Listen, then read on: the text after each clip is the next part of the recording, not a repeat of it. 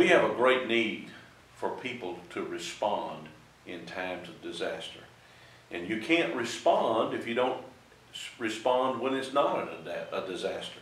Because what we have to do is we have to train ahead of time.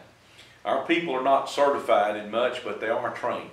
And when they're trained, it means they know what they're doing when they go in.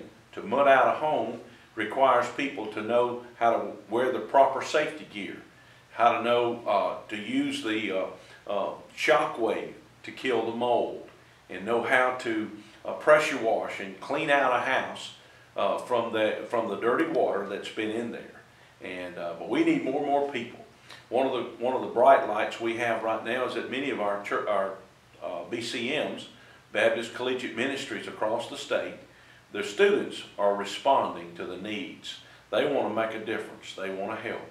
And by your getting involved in your local church, getting your young people involved in this will provide help for those in the future that will have needs.